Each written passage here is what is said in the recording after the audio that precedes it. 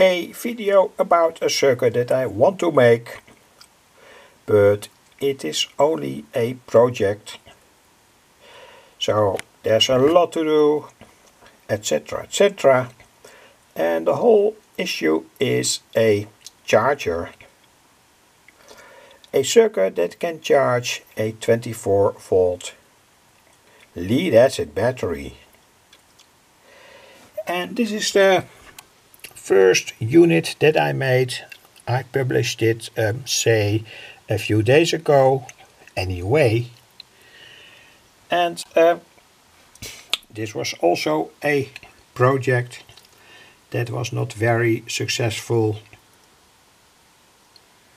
I did not publish it anyway. And here the earlier showed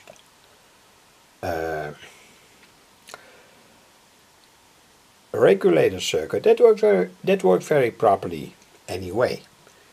But I want to get more energy out of the solar panels, and I want to use the effect of lead acid batteries here, that you can charge them with a very fierce current, of course depending on the ratio of the lead acid batteries. Say it's a 50 ampere hour lead acid battery. The good current is 5 ampere, and you can use sometimes a quite higher current, but in that case you have to study the data sheet of your lead acid battery. They differ. There are a lot of different lead acid batteries, and study the data sheets. Of course we have the first charge, and after that, when the battery is fully charged, sometimes these chargers start to switch to another mode.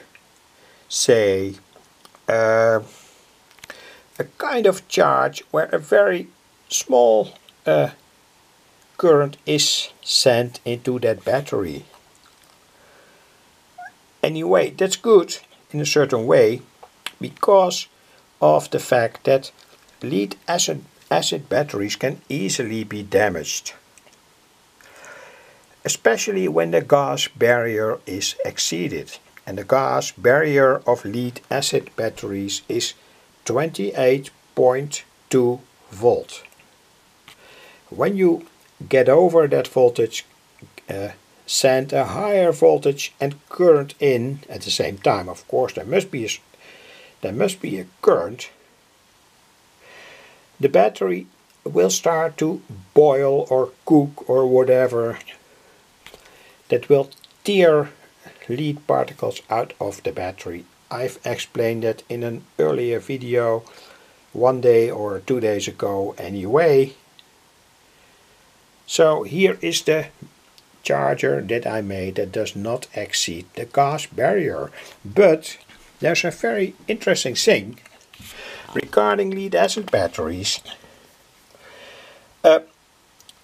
When they are depleted, they will take up a very high current,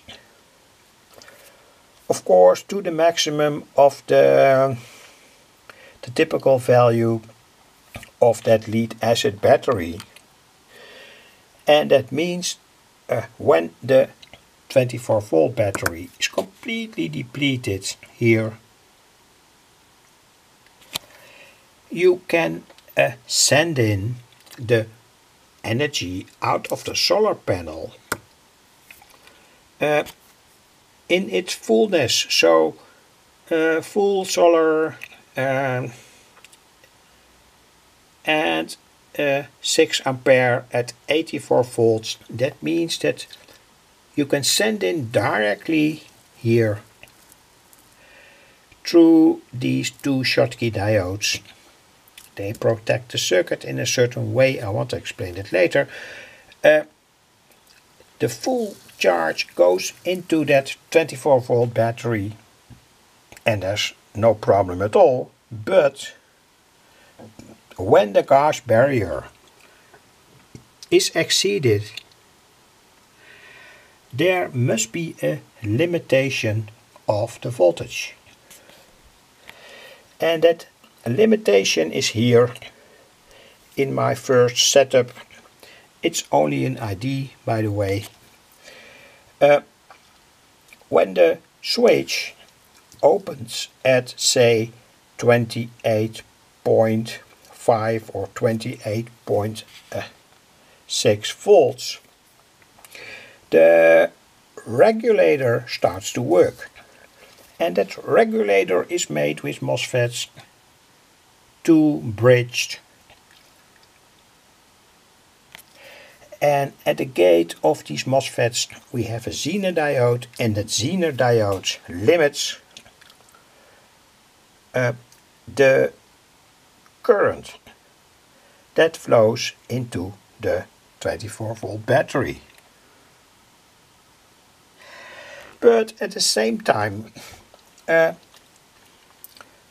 we have to do with a solar panel, so clouds, etc., can occur, so the current will diminish, will go higher or lower or whatever.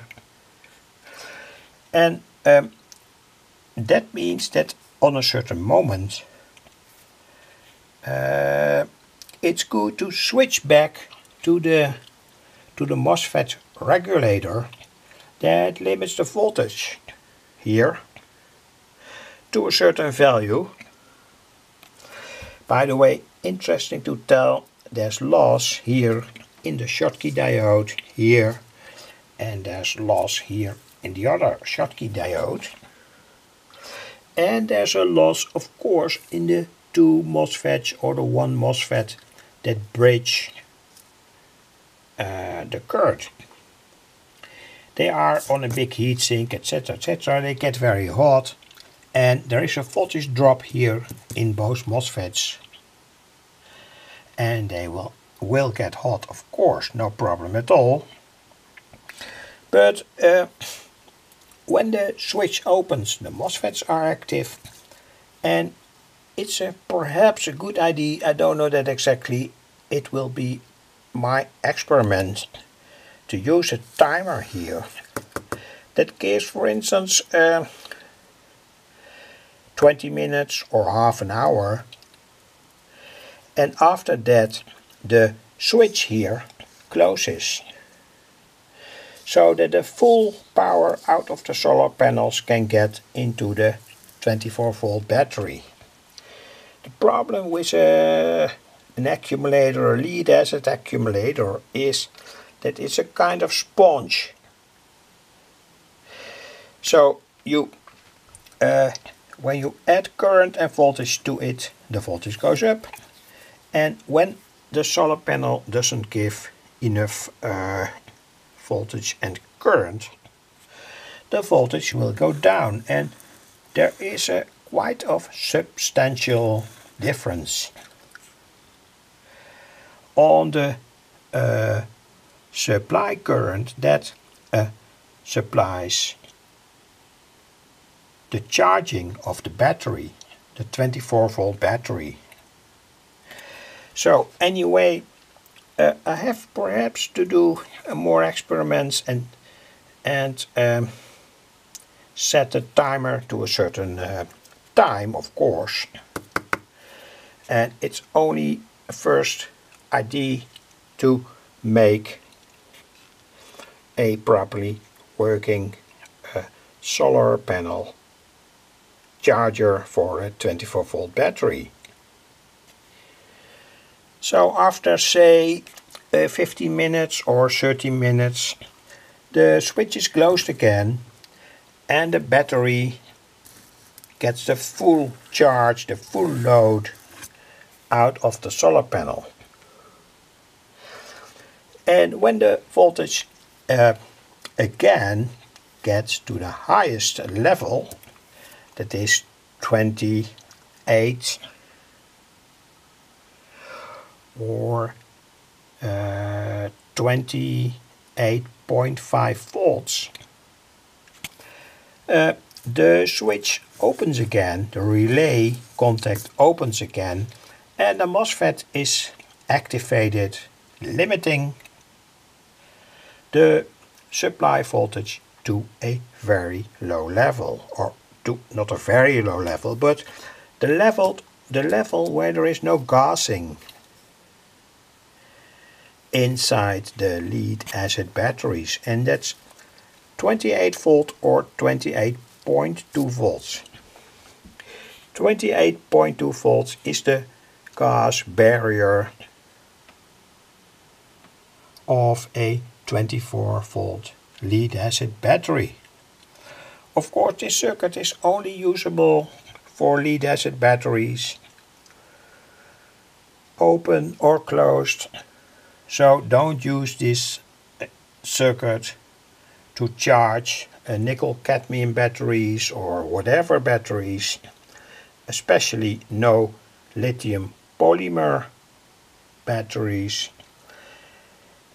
They can easily take fire when you charge them with this circuit, so don't do that.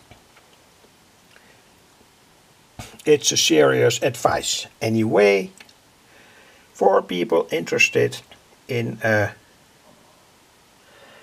homemade solar energy units. This could be a solution, and I hope to publish the whole circuit within say a few weeks, and how it works, etc. I think this is a very good approach. This is, in my opinion, a good approach, because we charge the battery at first directly out of the solar panel, protected with the two Schottky diodes, and when the supply voltage gets critical, the MOSFETs are activated and they will limit the current, and after say a certain time we go back to the boost modus. But of course that boost modus does not have to be too long, because otherwise the batteries will get severely damaged. You will hear them cook, boil, and that's a very, very big problem. And when a battery starts to boil, it will be surely damaged within say 2 months or so.